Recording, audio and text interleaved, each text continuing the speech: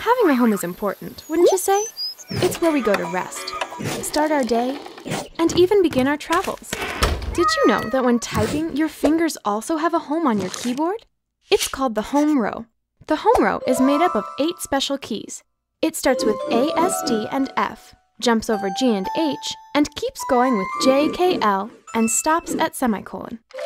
It's called the home row because it is where your fingers should feel at home when typing. From the home row, all other keys are just a short distance away. As you practice, you will build speed because you hardly have to move your fingers from one key to the next. You see, hunting and pecking at letters makes it harder to concentrate when you type. You also type slower and build the wrong muscle memory. The home row is awesome because it helps you know where to place your hands, even without looking at the keyboard.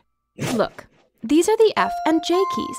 Take both of your index fingers and feel for the bumps on these 2 keys. You can even do this without looking at the keyboard.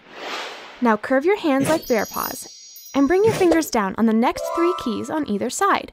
When you do this, the letter G and H keys should be open without any fingers on them. Placing your fingers on the home row will help you learn to type faster and build the correct muscle memory. Now try doing it with your eyes closed.